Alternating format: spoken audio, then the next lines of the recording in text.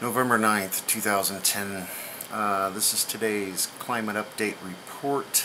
I'm going to go off track a little bit. I'm going to start today at spaceweather.com, where they are contradicting themselves. They're saying forecasters estimate a 20% chance of an X-class flare from sunspot 1121 during the next 24 hours. At the top of the page in the Daily Sun, you know, with the circle, and it shows you the sunspots. Now down below on the NOAA forecast, they are calling for a 50% chance of a Class M flare or a 5% chance of a Class X flare. Now if you go to SolarSoft latest events, and that's the website I showed with the question about the solar activity, you can scroll down and definitely see something major going on with 1121. Looks like we're in the middle of or just getting done with a major CME. And the charts are going crazy, but I showed you that before. They've continued since I posted the last video. Now on to more local and important things.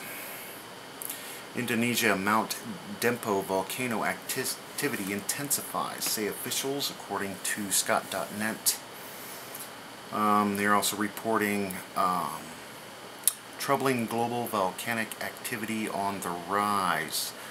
And I'm going to read a little bit of that. The news is all about Tuesday's U.S. elections, but some of us are concerned about the news on Monday regarding the possible eruption of Grímsvötn volcano in Iceland. Never heard of it? You will.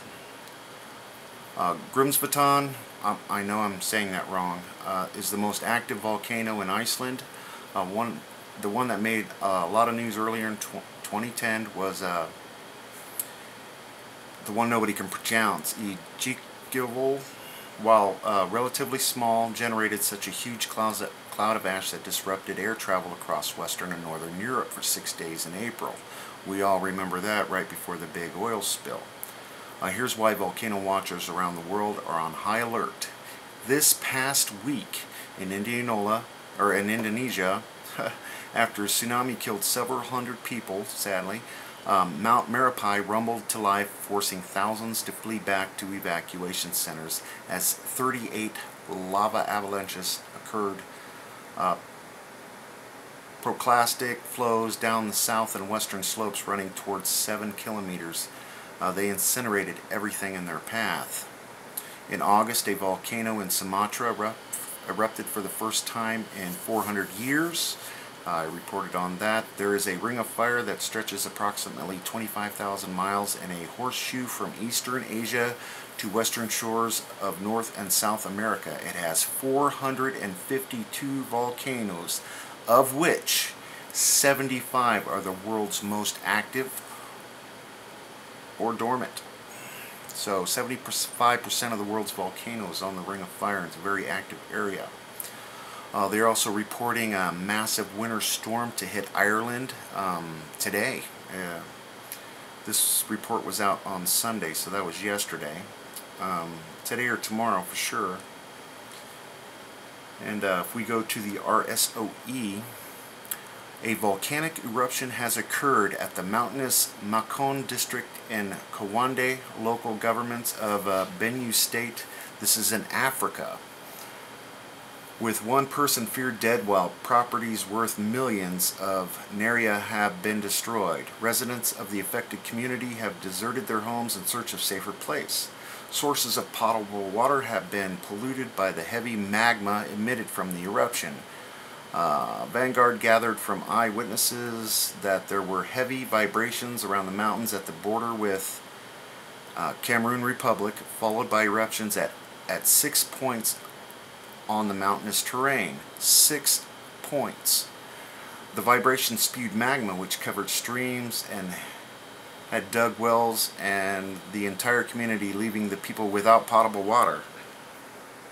At the moment, there is panic amongst the people, who are said to be cut off completely from the rest of the world as a result of the occurrences and damages to roads and bridges, which was occasioned by the heavy vibration.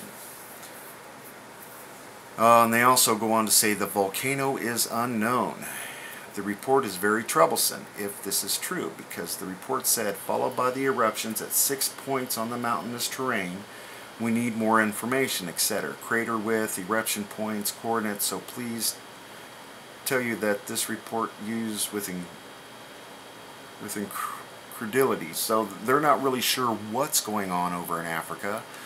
Just that they had a major volcanic eruption in 6 places in the mountain, and that's in Nigeria. And again, RSOE is still reporting the volcanoes in Iceland and 2 different volcanoes in Indonesia. One in the Sunda Strait and one in central Java. And of course we already know all about those things. China is reporting a cold wave, and I got landslide in Peru, and of course that nuclear incident in New York. And again, there's reports of extreme weather in Canada. I was watching earlier today, they had reports in Asia as far as floodings and that kind of thing. But the volcanoes are definitely ramping up, and we definitely need to be aware. And as far as the sun goes, we're getting contradicting reports. And again, like I said, if you go to the SolarSoft latest events website, I will post the link below, you can definitely see from the graphs that there's something major taking place right now with the sun and 1121. So stay tuned and enjoy what you can. Thanks.